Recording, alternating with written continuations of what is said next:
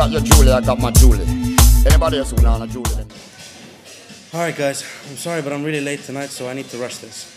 The scenario is, it's Thursday night, we're flat fucking broke because it's the end of the month. Do we?